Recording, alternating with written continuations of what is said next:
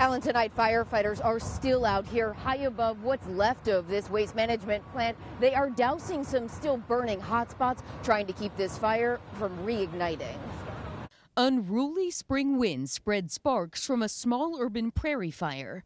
The way the wind was blowing, it looked like it was swirls in it.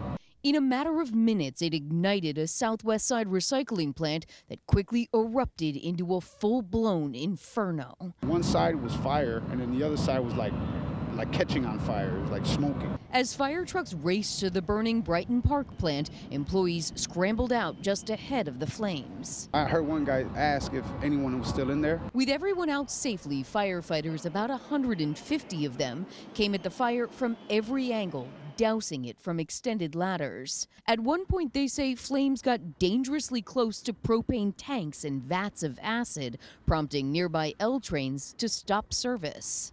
My biggest concern was the spread of the fire, due to the high wind conditions. Firefighters moved in a massive oversized fan to help clear smoke from rescuers' view.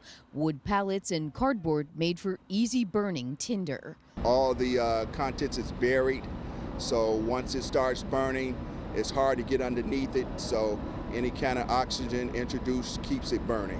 Hours and thousands of gallons of water later, firefighters subdued, then finally stopped the blaze, even saving a bit of the building.